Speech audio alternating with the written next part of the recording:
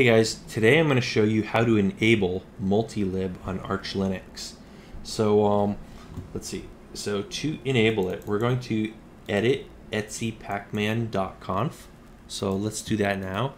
Now I'm going to paste this in here. Now I actually prefer VI. I'm just going to use VI for this. You can use Nano if you like Nano.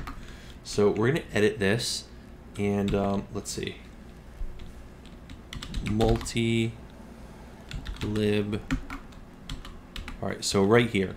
So we're going to take these two lines and we are going to uncomment them.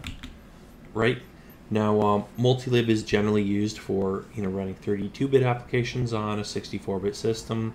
It's useful for running older games and things like that. Any case, it's a common thing people like to do. But anyways, let's just write and quit. So we've saved that. So we basically uncommented two files for Multilib. Now we're going to run an upgrade on our system. So we're going to say sudo pacman -syyuu. Now we're going to hit enter and let it upgrade our system. And hopefully this doesn't take too long.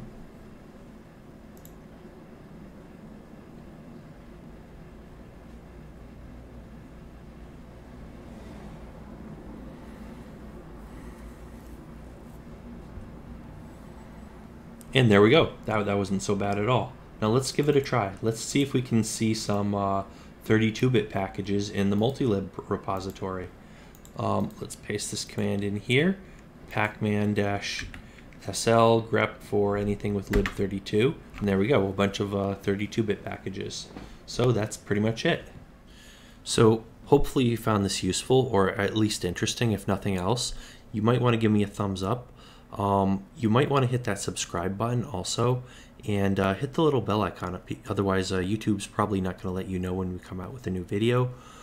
We do have a lot of great stuff coming up, and we've actually, if you want to check our list of videos, we've already put out a lot of pretty interesting things, some more interesting than others. We cover a lot of great stuff. Coding, servers, hardware, software, 3D printing, electronics, single board computers, robots, networking, all sorts of great tech related stuff that you're not going to want to miss. So if you want your YouTube feed to be that much more interesting, you're going to want to hit that subscribe button. But more important than any of that stuff, you're going to want to leave a comment down below, especially if you know something that I don't know.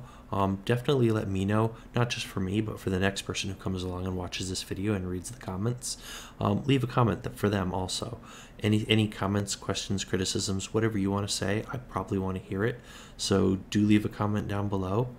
And that's pretty much it for today. So as always, thanks for watching, and we'll see you guys next time.